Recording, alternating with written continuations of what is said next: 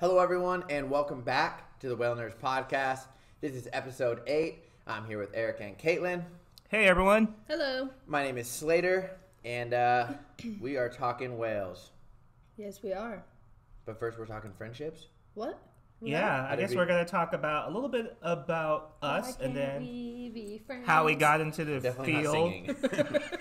and all kinds of other fun stuff.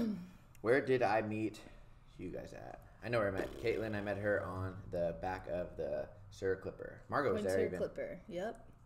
Where did I meet you? Harbor Breeze. Yeah, Oh, did you yeah. guys Back know when I each worked other for the before you aquarium. came up here? Yeah, but I feel like I knew who Eric was online for a long time before I knew who. And I think I knew- knew who both you were online. Yeah. Yeah. Like on Facebook. Yeah, and I knew who Slater Moore Photography was for a while. Yeah, same. Well, kind of. Everybody kept telling me like, "Oh, you should meet this guy Slater Moore," and then he came up to Monterey when I was on contract with the BBC, so I never actually saw him when he came to Monterey. And they were like, "Oh, Slater's there," and I was like, "Who's Slater?" Who's this whale nerd? And then I was trapped on a boat with him for 8 hours, and we were all right. Oh my god. It was not 8, it was 12. It was like, yeah. It was pushing 13. Yeah, it was. But we saw lots of cool stuff. I got some of my best photos that day. Yeah. Isn't that crazy how, like, there's, like, a select few days that you know, like, you got your best stuff? Yeah, those are the days you That remember was one for of the nice sunset days, huh? the rest of your life. I think Glass because, is I think I on. talked about this in another podcast, but because I'm photographing, you definitely remember it. Yeah. You know, but I'm sure you guys photograph too when you're out there. Yeah, Yep. but it takes a lot for me to take out the camera. Well, back then I was shooting all the time because I was asked to as part Yeah. of the deck crew responsibilities. But yeah, that was one of the nicest days. Flat, glassy, calm. We stayed out till sunset. We had killer whales like breaching and tail lobbing in the sunset. It was gorgeous. I was so sunburned. My wife was, so she had like given up at like hour 7, I and know, she she was was laying laying down in on the her cabin. iPad. Oh my gosh, she's like, "Are we going home soon?" And I'm like, I thought we should have been back an hour ago. And then, meanwhile, I'm like in the back corner shaking my head like, no, we are not going home soon. I mean, I'm glad obviously that we didn't. My last shot of the night was my killer whale breaching in the sunset. Yeah. So never know, if you stay like 10 minutes later, something crazy could happen. Yeah. Is that that? Oh, it's not in here. No, It's it's not not. I here. posted it. But in you here. saw it. I think I seen it, yeah. Oh, it's the one you were doing for the giveaway. Yeah. Yeah. Shh. Science. I think I didn't really officially. Well, I met Eric bioluminescent kayaking. Yeah, years ago. It was the first Really? time I actually interacted with him in person. And then when we were looking to open Discovery, I was looking for someone that had like both sides of the business experience as far as managing and then also on the boats and education and stuff. And so I was like, oh, Eric. And then our good friend Kate Cummings just like gave me the nudge I needed to call him and offer him a job, and then ask for joint custody of Eric once he got here. It's okay. I can't wait for them to get back from Antarctica. Yeah. Are they back? They're not back. They're no, not no, back yet. No, they won't be back for like another 5 or 6 days at least, right? Yeah, it's going to be Not a till the end while. of the month. And then we're all going, right? And what? Next year, I 2020. wish. I We're going to wish. Antarctica. No, but you and I are going on You can't trips. say that. We have so many things for 2020. It's like 2020, I'm going to Norway. 2020, it's like, how many trips can we do in 1 year? I thought we were going to Norway and then I'm going to Tonga, 2019. Norway. No, I'm Wait, just kidding. I thought we were Norway. going to Alaska when we last talked. Yeah. We have too many trips on our bucket There's so many list. places I need to go to see whales. There's so many places I need to go. Yeah, not that I just want to go. I just need to. You need to. They're necessities. They're necessities. The bear necessities. Or the whale necessities. Oh, so back to this thing. Yeah, I've back always to the I've list. always wondered this myself too. Slater, obviously I've known you for a while as a friend, but how the heck did you learn how to take such great photos? Teach you You some wrote stuff. that on the topics? I didn't write it like that. That's just coming out of my head. That was from the heart, really. Well, when you work on a boat as a deckhand and, you know, in a place that there's not very many whales, you have nothing but time on your hands to look stuff up on Google and YouTube. And I shot every day. I shot every day for 5 years now. I mean, obviously I shot more back when I was in Newport because the weather was better, so I went every day. Yeah. So Just helping out on the boat, like fish photos? no, I was originally I was a deckhand on the fishing boat for like 7 years, and then I moved over to the whale watching boat. Was a deckhand there. Right when I got my captain license, I moved over there to be a deckhand so that I could eventually run the boat, which didn't happen because I was given a camera and I was given a camera by the company so that I could take pictures of people for souvenirs. But instead of taking pictures of, I took pictures of people, but I lined them up in the corner from the upper deck down to the lower deck so that I could get them with the dolphins in the wake, the common dolphins. So I started doing that, and then I started taking pictures of the dolphins to throw it in the mix so they can get like a photo of them and the animal. And then I just started cutting the people out and just taking pictures. So that's how it all started? Just like, oh, hey, there's dolphins back there. They got it. They bought us a Nikon something and a printer. And that printer jammed so many times. And I used to put 5 photos in I had a separate sleeve for each photo, and I'd hold all 5 of them and walk around to every person on the boat and say, it's 4 for, or no, what was it? It was 4 for $20, or no, 4 or 5 for each single photo, or all of them for 20. That's what it was. Oh, so you sold them on the boat? Yeah, single, and I printed them. Oh, no way, I didn't know that. Yeah, it started with a printer. Uh-huh. And I'll tell you how it changed to the digital was sperm whales. The sperm whales, the printer jammed, and I was like, how am I going to sell these Was photos? that the nursery pod day? Yeah, the 50. Oh, so you were still on a fishing boat when that happened? No, I was on the whale watch. Oh, you're right. Yeah, I heard it switched okay. over. So, yeah, the printer jammed, and like I had promised these people photos at the end of the trip. So then I was like, just give me your email, and every single person on the entire boat gave me their email. I had like 60 emails. Like, and there's 100 plus. There's 100 people on the boat, so that's a good amount of emails, Mm-hmm. So yeah, I remember trying to, and then I didn't pay for the program, so I had to send like 5 out at a time and keep doing it until I could send everyone their photos. Yep, that's how I got into it. Very cool. What about you, KT? Well, marine biology I didn't decide to do till I was in college. I was doing biology. I was actually working with mycobacteriophage, which are viruses that eat mycobacteria. Boring. Yeah, that was what my Hold on, I gotta go out for a minute. That was my end conclusion, was like, the lab was pretty well funded, but it was so boring, and the bacteria smelled, and I was like, I can't do this. And I ended up taking Jim Sumich's class for a weekend. I was like, how hard can this be? Pass, no pass, whales and dolphins for the weekend in Newport. Cool. And I loved it. Newport, Oregon, not Newport Beach, California. Newport, Oregon. This was at Oregon State. Not as cool, sorry. It's cooler. Literally. It's colder. And then I fell in love with it, and then just kind of stuck with it. We actually at Oregon State have opportunities for undergraduates, which actually are getting better and better all the time. Just in case you want to go there someday for your degree. Yeah, I might go back to school. And I took 2 terms back to back out at the coastal campus at Hatfield Marine Science Center, and during the summer term, I actually worked at my first whale watch gig at Marine Discovery Tours on the bayfront in Newport. It was called Marine Discovery? Yes, it was. Marine Discovery Tours. All the whale watch companies I've worked for have to have Discovery in it or something. Okay. So I was working for Fran and Dawn, and Hey, I've worked for 2 places with Discovery. Technically, Larry Hartman had Discovery.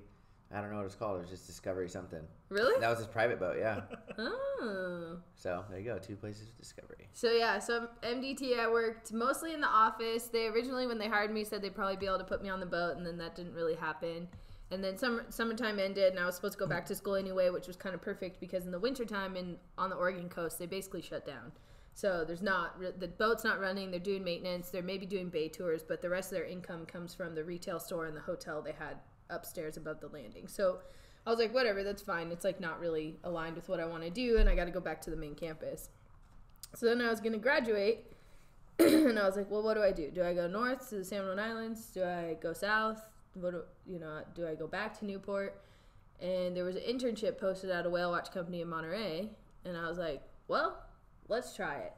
And so I packed up my life in my truck and my savings account and rented a bedroom in someone's house in Marina, California. Did you know someone that lived here already? Nope. I knew no one. Oh, wow. And I just went for it. And it worked out. Like within 2 months of having a free volunteer internship, I was getting paid like 15 to 20 hours a week.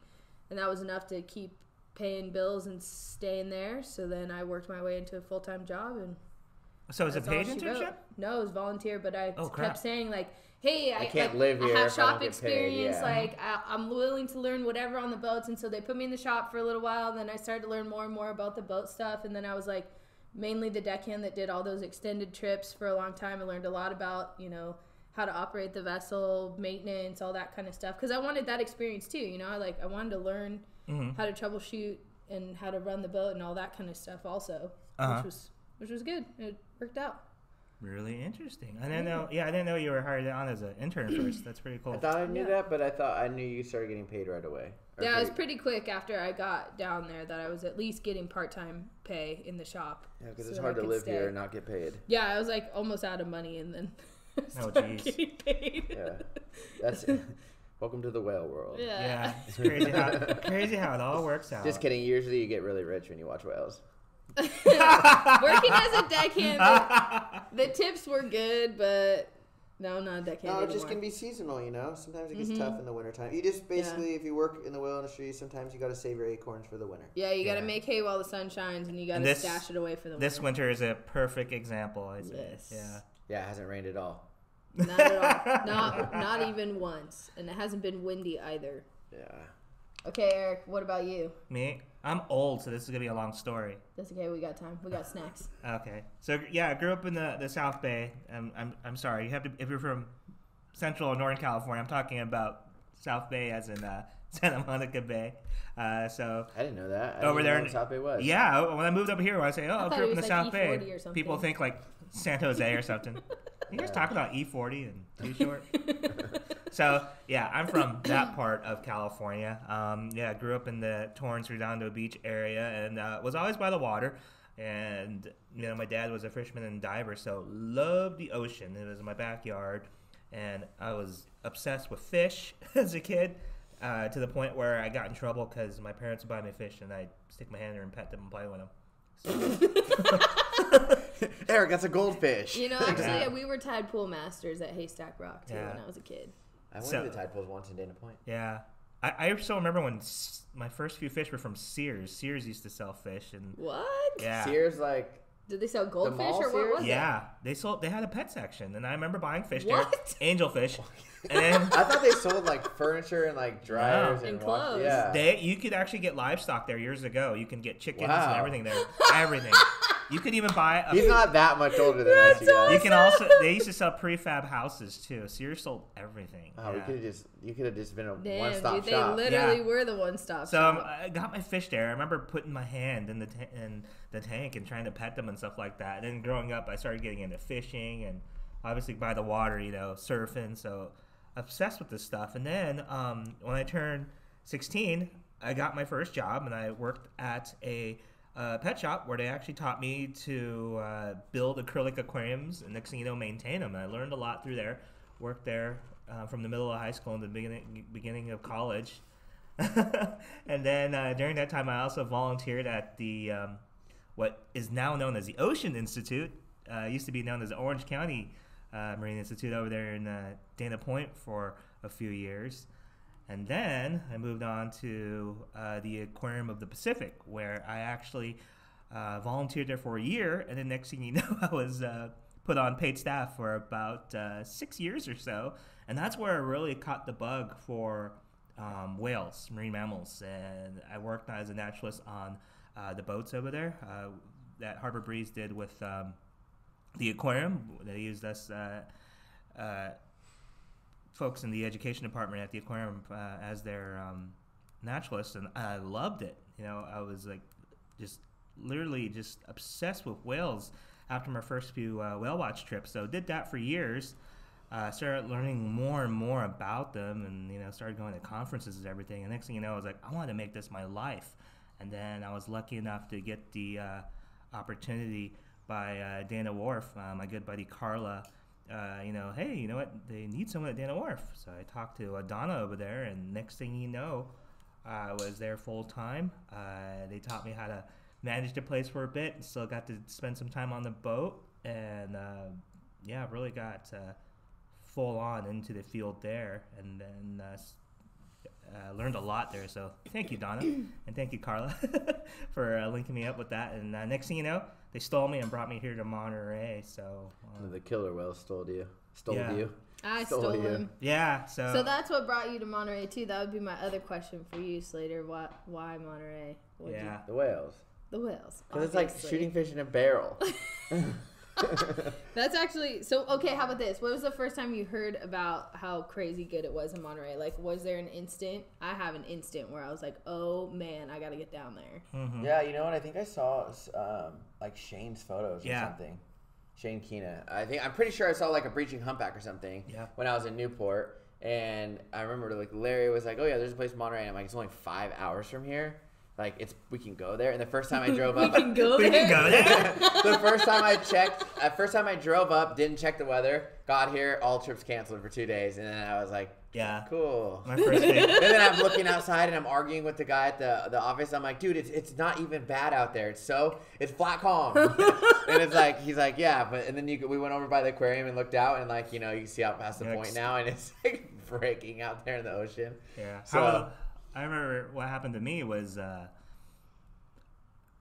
probably gonna cause a little controversy over this, but Kate Cummings, she started this 8-hour trip, you know, and a bunch of us down south heard about it, and we're like, oh man, we gotta try this company, and they're doing these all-day trips.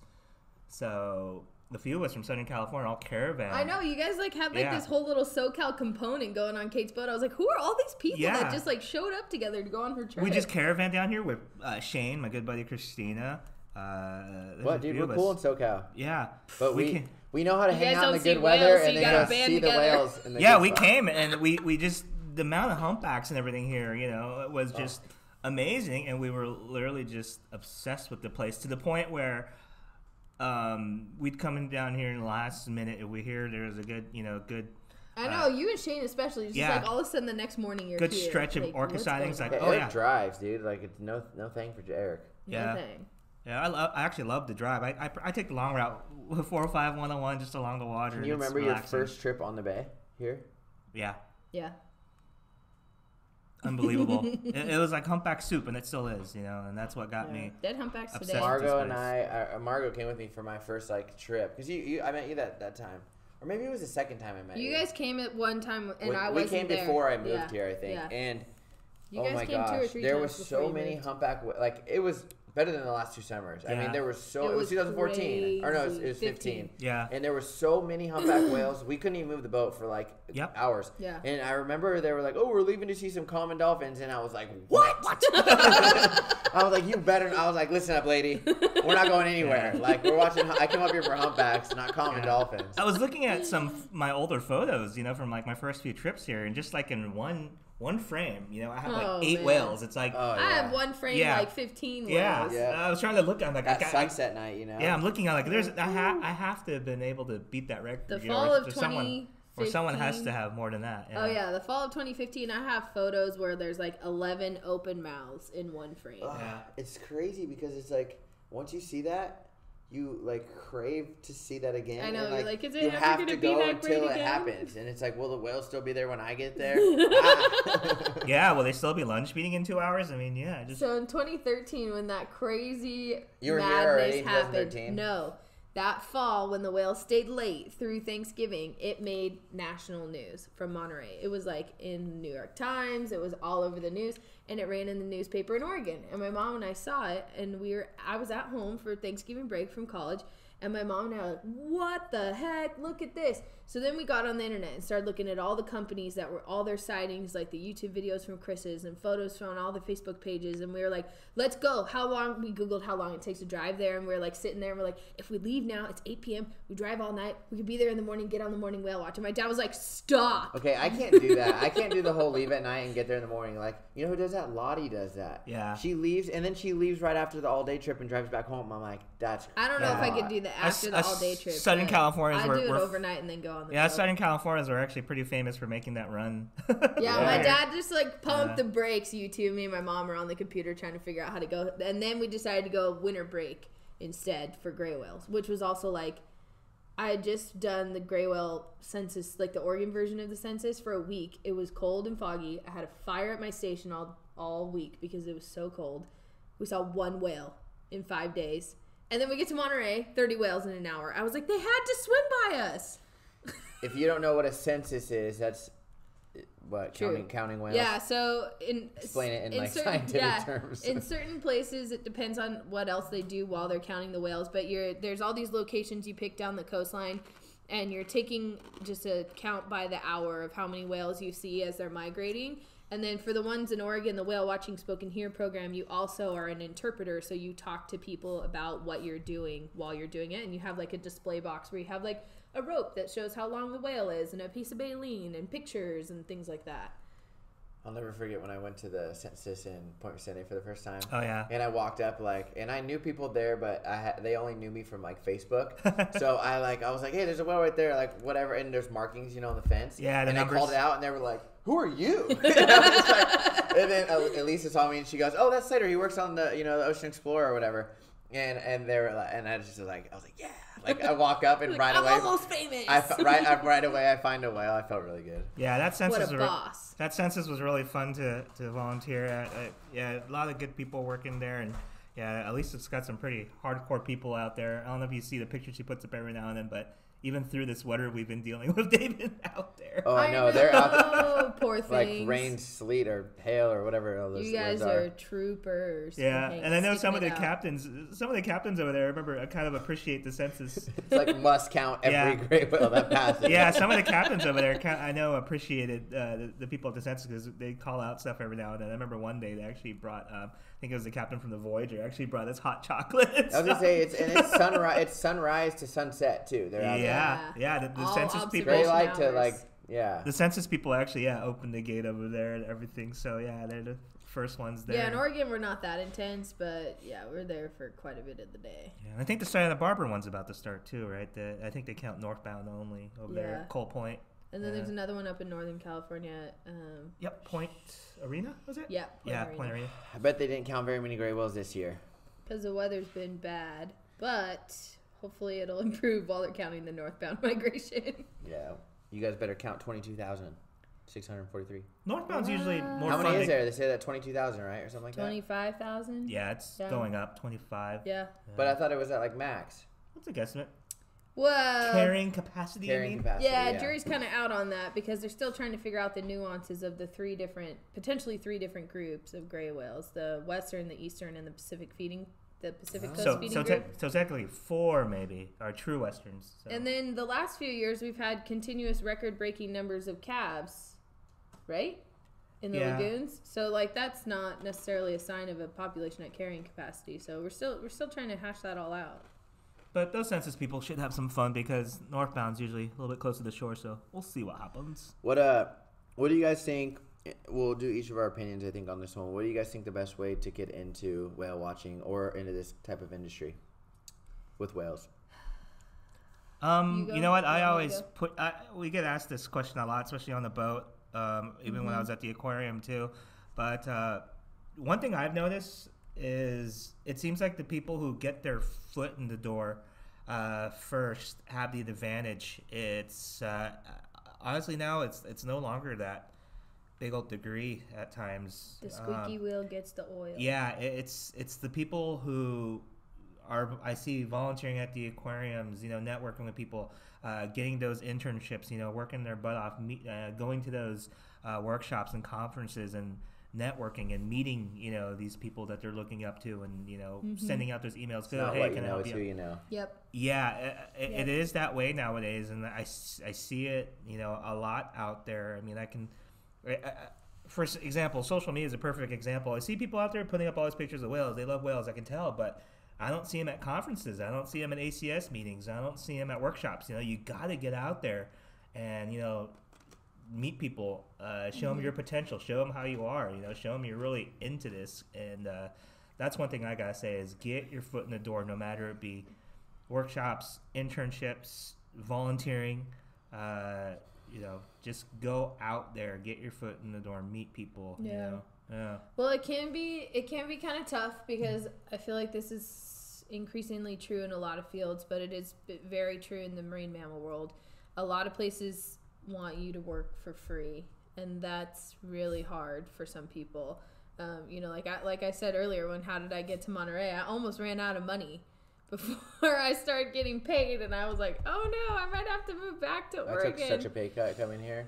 Yeah. Which sounds like mean or whatever, but I mean, We all did. I took a huge pay cut because I just wanted to be up here. I didn't care at the time. Yeah. And so that can be limiting for a lot of people to have to volunteer to get your foot in the door. But there are other opportunities, like especially on the West Coast. There's American Cetacean Society chapters and other natural history and education groups like that host free lectures that are also a meeting regularly, especially in Monterey. Oh my God, there's something like at least twice or 3 times a week, all month long, in our area where you can go and listen to the talks and meet people and just chit chat. And even if you're kind of intimidated about that, maybe just asking one good question at the end of the talk or making one connection could lead you to a whole new set of opportunities. Yeah, and especially for us to live, along the coast here, East Coast or West Coast, you literally have no excuse, guys. I mean, especially here in the Monterey Bay, man, we got how many marine labs around here? Right. You got the Monterey Bay Aquarium, you got Moss Landing Marine Lab, you got Hopkins Marine Station, you got Mbari, you got UC Santa Cruz with Long Marine Lab, and the Seymour Center.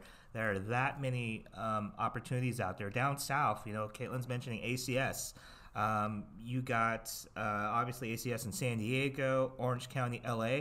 Orange County and LA offer that naturalist course. I took that one in Oregon. I took the naturalist class in Oregon. Yeah, that is something, and I've seen a lot of good people who have made it, into the field, into paying positions, or made it into a career, who gone through those programs, and it's not expensive. It's worth the membership fees, and it's worth meeting those people. So if you really want to do it, go for it. So things like that are. And once you start going to a few events like that, or kind of interacting with those circles, you'll realize how small of a field it is. Everyone will start to look real familiar real fast. A lot of people do know each other, or at least know of each other. We're a perfect example. All 3 of us knew of each other before we met each other. Yeah, exactly. And it's not ever too late to start getting involved in something you're passionate about either, is what I tell people. I have people come up that are like my parents' age or older on the boat, and they're like, wow, I wanted to do marine biology when I was a kid, and then it just never worked out. I'm like, it's not too late. Like, if you are really passionate about it, you can volunteer once a week at your local museum or aquarium and interact with the public about something you're passionate about. I mean, people come to this field in all kinds of interesting ways, and if you are looking to start it as a college student, one of the best little mini lectures I got from a PhD candidate who I was TAing for at Oregon State she was like, when I look at who I'm going to take in the field, I don't really care what their grades are. Yeah, there's some formalities with that for, being admitted to the lab and everything. But what I really want to know before I take someone to the South Pacific for 3 months is, how good is your handwriting, and how good are you at taking notes on a boat? And do you get seasick? And the last thing is, if the boat breaks down, are you helpful? Are you helpful to me? Because that's the kind of work environment where you have to be value added in some way, shape, or form. And sometimes it's not the book smarts part of it. It's can you cooperate on a boat? Can you take good field notes? And are you a trooper in really shitty weather for 5 days? Yeah, guys like me and Slater are a perfect example. Having been working on a fishing boat first, you deal with a little bit different, type of atmosphere on a whale watching boat. So yeah, I think my route into it is much different than yours, especially Caitlin's. Yeah,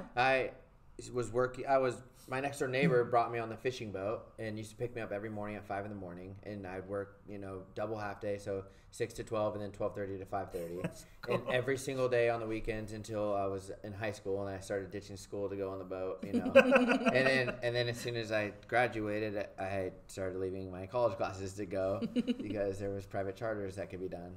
So I think that a good way to get to be able to see whales and stuff is try to get a job at a whale company, whether it be in the office or, a deckhand on the boat. And a good way to become a deckhand on the boat is actually go on the boat multiple times, ask them if they need help, if you could scrub the boat, if you could do things like that.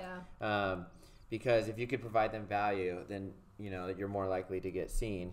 And then on top of that, going in the office and trying to get a job up there, because on your days off, you're definitely going to be allowed to go for free. Yeah. Yep. Exactly. So, and I know that I've seen a lot of emails come into the office, and I've gotten messages that say are you hiring, for the whale watch company?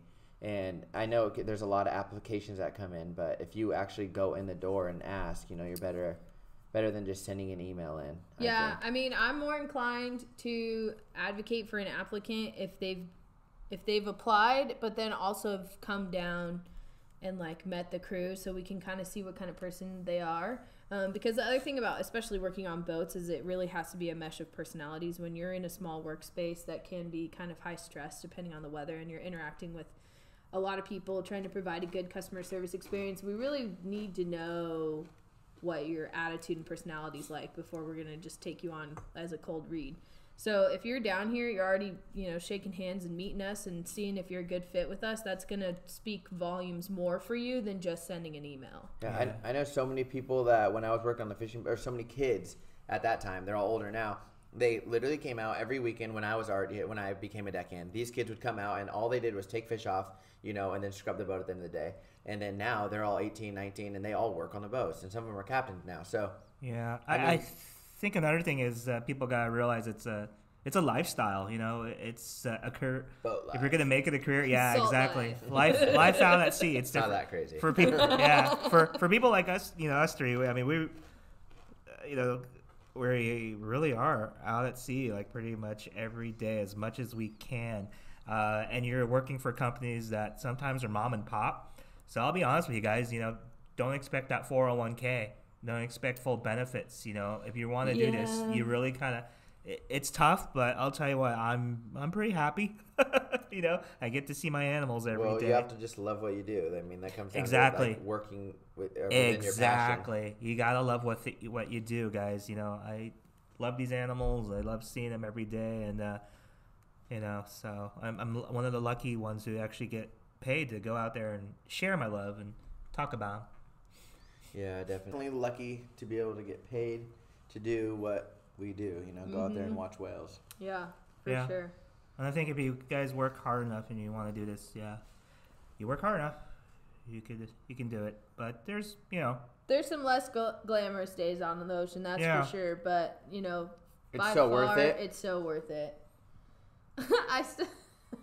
One day we had a friendly whale, and the captain and I were standing on the top deck just watching this whale like flirt with the boat, and he was like, "This makes up for all the days where we were in the engine room trying to fix something." Yeah, last season, 2018, it seems like we had a lot of that too. Yeah, a lot of memorable moments out there that are worth it. Dealing with the yucky weather and stuff, or people having a hard time with the yucky weather is also like. You gotta get some thick skin to be around a lot of seasick people and be like, it's all right, it's gonna be okay, we're gonna get through it. For me as a photographer, sometimes I lose the creativity or like the not inspiration but like the motivation. Yeah. Because if you go 10 or 15 days in a row and it's like you see whales but it's not like outdoing yourself every time or something. Yeah. I can lose a little bit of motivation, but then it's like you still know that you got to keep going because. It's that one day that your wife forces you to get out of the car and go that you see, offshore killer whales eat a shark. Right. Yeah. Yep. So. Yep. Yeah, you can get fatigued pretty easily, and even if every day has been like, 10 to 15 lunch feeding humpbacks, which is incredible. It's funny, you'll be like, oh God, we're just doing the same thing again today. And it's like, are you kidding me? This is like the best ever. Oh, I know. It's like you talk to someone down south and like, we had one humpback. I'm like, and like, you almost feel bad saying like, oh yeah, we had 27 humpbacks today. Again. 2 did a backflip, and it's like they're like they did that yesterday. We're like, yeah, we know. But you just gotta be out there. The more times you're out there, the more likely you're gonna, that magical moment's gonna happen, or that one species you always wanted to see is just gonna show up. Go ahead. Sorry. I was like, can I remember last year you guys were bugging me about the whole letterback thing? Oh yeah. Well, guess what? We saw them. Guess what? I didn't. Pound it. Yeah. And then one day we saw 2 different leatherbacks. No one can see that, but me and Eric just fist bumped. So if you know how rare, if you know how rare leatherbacks are, especially in our part of the world, seeing 2 in one day is quite a feat. And Caitlin Taylor has not seen one yet. Yeah, rude. You know what's funny is I was like on the roof of the Sir Randy, and we were headed towards. New Horizon. Yeah, they changed the name. So Sir Randy to me. Listen. Listen, Linda. We were on it, and I was like, dude, I think we have one of those leatherbacks. And then what do you know? We turned and it was a leatherback. You know what? And then You all guys the are boats just- came. Everybody was looking at this leatherback. You're I spotted it from the fueling roof. my fire. This one time, this leatherback swam right towards us and went under the boat. This one time it had jellyfish on the side of its mouth You hanging guys out. are horrible. I'm leaving. I gotta go. I gotta go vacuum my room. I'll be back. Oh my gosh. I have to send you guys a video. Oh no. It's not about whales, so I can't Just talk- being out in the water, we no can't matter talk about how it. bad it is, yeah, your chances of seeing something, just increase it just by being out there. Like our trusted social media advisor Gary Vee says, you just gotta have gratitude every day. You're telling me. Honestly, Also, it's he never says a bad something day. else. What? You can be happy not making a lot of money if you're doing what you love. Yep. So you can make $20,000 or you can make $1 million. And if you just enjoy what you're doing, then it doesn't matter how much you make. I mean, we get to do something. I mean, it can be stressful if you can't pay your bills, but We get to do something that people literally save for a bucket list trip Exactly. to do once, and we get to do it for a living. It's pretty amazing. Speaking of that, have you ever had like a bucket list person like on your boat? Yeah, for sure. all the time. Yeah, So many people. Sometimes if you I ask, don't even know what to do with that information when they tell me that. yeah. You know who used to do it a lot was Chris. He used to always walk out and be like, "Who's first time seeing a whale?" And everybody would raise their hand. Yeah. There's a lot of. You know what I wanted to talk about actually, and I was thinking about this a couple days ago. You know how many people have wrote me and said, "I went whale watching on a school trip when I was a kid. We didn't see anything." And they like don't want to go again because they think that. Mm-hmm. But it's funny because you hear a lot of people that worked here. Well, 10 years ago they didn't see anything either. They didn't see a lot of whales here, but now everything's starting to come back and. Yeah, things are changing. So definitely, if you haven't gone because you had a past experience where you didn't see whales, now's the time because a lot of places that weren't seeing whales are seeing whales now. So. Well, and I feel like companies' abilities to get information out using the internet and social media and review pages and things like that is just increasing people's awareness of like where to go and when. Because like, what if you totally went in the off season and a company was just like running boat tours and you thought you were going to see whales because they had a whale on the sign, but like that wasn't actually the end game of the trip, So companies are getting better about setting expectations and like getting the information to people about when to go, and I think it's getting better for you to figure out like where you should go, which is Monterey. Which is everywhere. I was gonna tell you wherever that. you can go. Wherever you can go, definitely it's a lot easier to do your research. Yeah, And I'm invite, glad- invite us because we want to go whale watching. I'm glad there's Yeah. many whales here. Well, I was getting back to that bucket list thing. I forgot whose boat I was on. It was one of the two boats I work on, but we actually had an older guy. We were unaware, but I guess one of our crew members was talking to his family, and I guess the guy actually had terminal cancer, and his bucket listing was to see a whale, and we got to do that for him. One of the companies I used to work for did Make-A-Wish. That one was always like, because it's usually It's such a like, good feeling when you know someone just like accomplished a huge goal. Yeah. yeah. Just like the same we get when we see a new species or we see something that we haven't seen in a long time, or it's just like that feeling is amazing. Yeah. Especially when you get to share it with other people on the boat. That's I think one of the best feelings about working on a whale watch boat is watching, like, because we've seen the humpback lunch feed, but when you have 60 people on the boat that have never seen it, like, light up because it's their first time seeing it. And sometimes I don't get why you're so excited, like the beaked whales, Oh my I had to tell gosh. people, like, okay, guys, I've been out in the water 30 years, and, this is, like, the first time I'm seeing these, and then they finally hit some, like, oh, You're like, why is this guy running up and down the rails? why is this grown man crying? Why is this grown man crying? Yeah, when we had the Barrett's beaked whales, I was getting pretty emotional. I had to tell these people, like, you don't get this. You know why I'm so excited? The crew actually sent me a heads up when they saw them because they knew he was going to come back in and be like, feeling some type of way, so they wanted me to be prepared. Oh my gosh. Why is that grown man crying? I always say I'm going to cry, but I never cry. I'm always like, if I see this, I'm going to cry. But then it happens and I don't cry, but I want to. I want to cry. I think if I see right whales this May, I'm I going to can't. cry. I don't have time to cry because if I cry, then I can't see through the viewfinder. And then I miss a shot. So there's no time for crying. I can't be missing shots. There's no crying in baseball. There's no crying There in is no photography. crying in baseball. There's no crying in whale watching, Eric. Gosh, put it together. They don't. You just gotta make them understand. You know what? You can cry when the killer whales eat gray whales. It makes me sad. Even gray whales, like I find it so fascinating. Really? Yeah. It made me sad when we Am watched I- that sea am I a lion bad skip out of the person? water 50 times. Oh, Am that I a was a bad bad day, person? yeah. I think Okay, that's it was. so I wasn't even. I didn't get interesting. sad, but I was just like, It I felt it was bad. dramatic, yeah, what we saw. Yeah, it was It was crazy. It like, was screaming. It was like skipping out of the water. I think the worst part was when his buddy put his flipper around the dead Oh, one. Remember? yeah. We were like, me and Sarah just like, There was another sea lion, and Moment of silence. Yeah. the other sea lion was like right underneath it, right? And as with soon his as the killer flipper, whales like, would like, go, yo, buddy, yeah, come like on. come on, let's go. He like was tapping him, like, come And on, as let's soon go. as the killer whales would come up to hit it again, he really? would dip out of the way, and they kept hitting the same one. Yeah. Oh, it was bad. That was a gnarly predation. Why didn't we video that? That was like such like a moment we can't explain. Because I'll gotta tell you why video we it. didn't video it. Because the killer whale breached right in front of us and got Eric wet. Got all of us wet on the back of the boat. I'll never forget that Oh yeah, too. Eric was very emotional after that as well. Yeah. Eric's like, I just got splashed on by a killer whale. Yeah. Eric's just an emotional guy about Hey, but you know about what? whales. Eric it's and I good. have love multiple It. selfies with animals. That's true. You and I have a selfie together that Monty took. Or Oh, we have yeah, a the picture together with the breaching breaching Hey, humpback. Caitlin, we have I have a selfie with a letter Shut bag. up.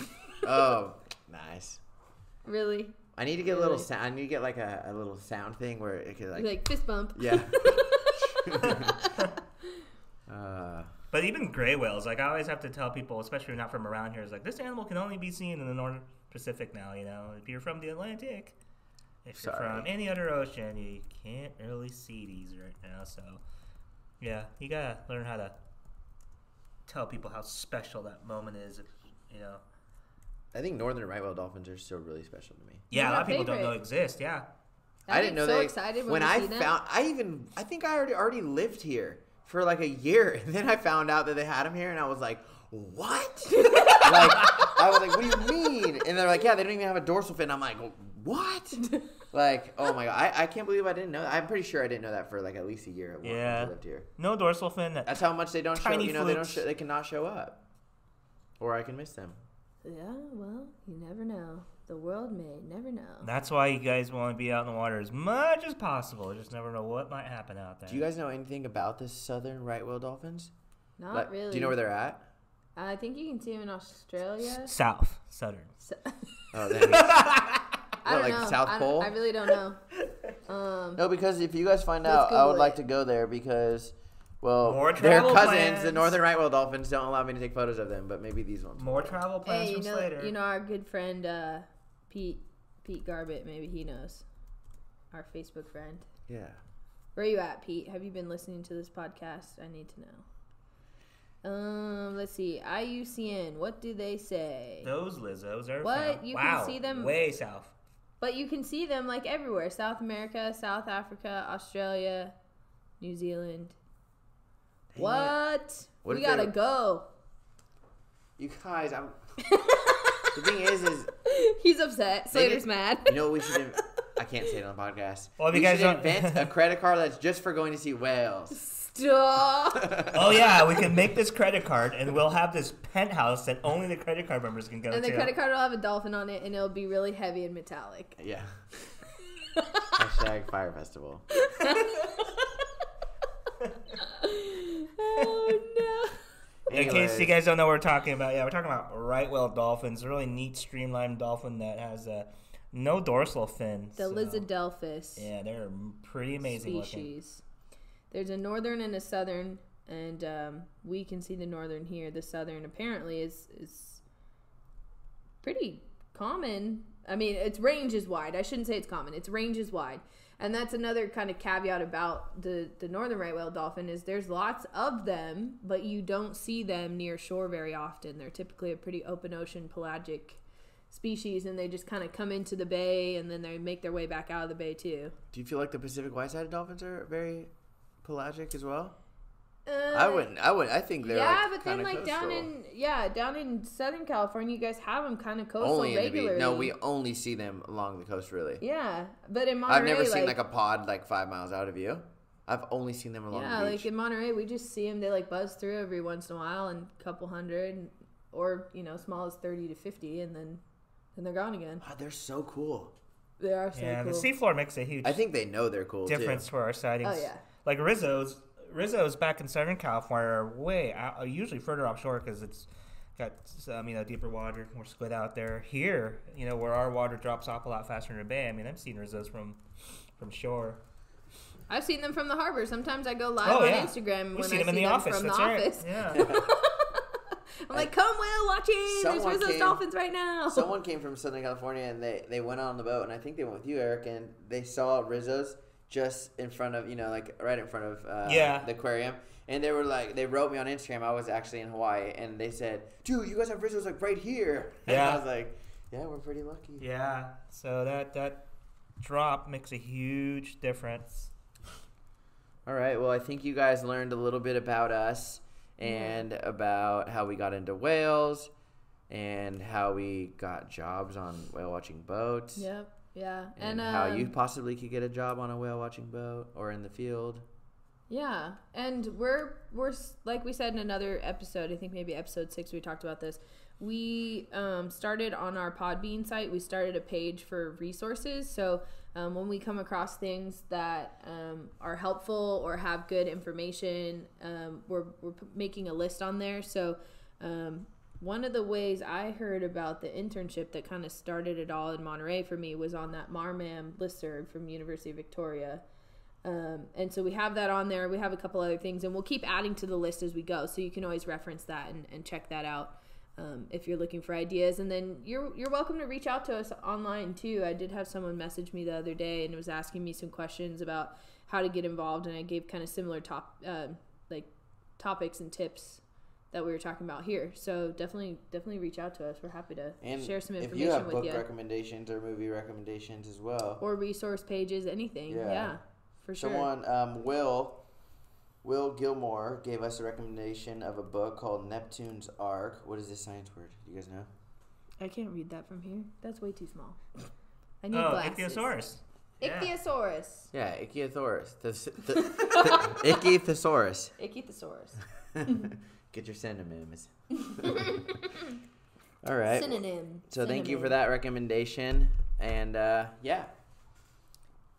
Yeah, guys. So, feel free to, like I said, reach out to people. Feel free to reach out to us. You can find this all on Instagram. And what else? I was thinking after going live on Instagram tonight, that was kind of fun. Maybe we could do some sort of live stream like on Twitch, and people can come in and ask live questions, and we can hang out and chat and eat snacks. And I'm game. There's snacks. I'm in. Yeah, as long as there's snacks. Hopefully not crunchy ones. Or what if it's just hanging out with me? I mean, we like hanging out with you. Yeah, I like Slater time. Slater time. Anyways, if you guys think that you guys would be interested in us, it could be even like a Facebook Live or Twitch, whatever. But if you guys are interested in that, let us know somehow. Reach out. Instagram. Yeah. We'd love to hear what you guys want, because we want to be able to get all this information out to you in ways that's going to be easy for you. That's kind of the point. Help us help you, and keep those topics coming in also. Yeah, I think my favorite thing to answer or to talk about is really when they ask us topics. Mm-hmm. I mean, because we can try to come up with some, but I like when they ask questions. Me too. Yeah, more questions the better. All right, you guys. Well, thanks for listening. If you made it this far, hope you guys enjoyed episode number 8. Woohoo! And hope you guys all have a great rest of your day. All right, thanks for listening, everyone. Yeah, thank you.